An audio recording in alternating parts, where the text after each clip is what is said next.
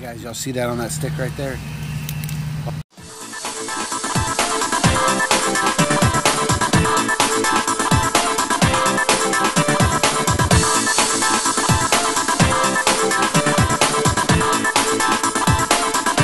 With the lack of rainfall we've had lately, I haven't hardly seen any amphibians. Now we did finally get a good rain shower, and I've been fortunate enough to find quite a few amphibians in the last few days. Here's a brief run through of what we found. Now first off, we have this here green tree frog. Just look at how stunningly brilliant the colors are on this guy. Guys, we found us a native species. This is the green tree frog. He's an arboreal species, and he's a very agile climber. He has a sticky coat on him that's to help ward off predators, and he jumps.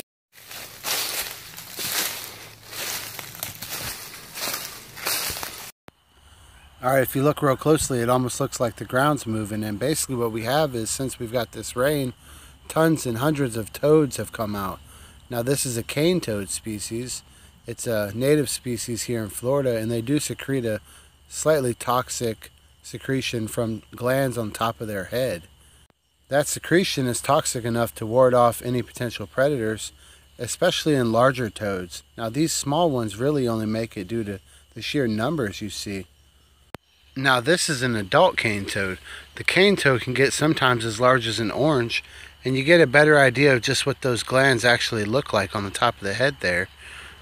They're pretty obvious, and any predator that may have run into them in the past would sure be weary next time they run into it again. At least get this one. Alright, we got him. Alright, so we got a true salamander here. So right here we got us a Florida salamander. Well, salamanders are very sensitive creatures. Now, like most amphibians, this is a slimy creature, and that helps it keep its skin moist and ward off potential predators. Now this salamander had already undergone an attack and survived. As you can see, his tail was lost in some kind of an incident, and as you see, the salamander's still getting around just fine and will live out a full life. Now that's the wonderful thing about amphibians that have that adaptation, where they're able to shed a tail or a limb and still get on just fine. Go ahead and press that subscribe button, and you'll be notified when new episodes come out.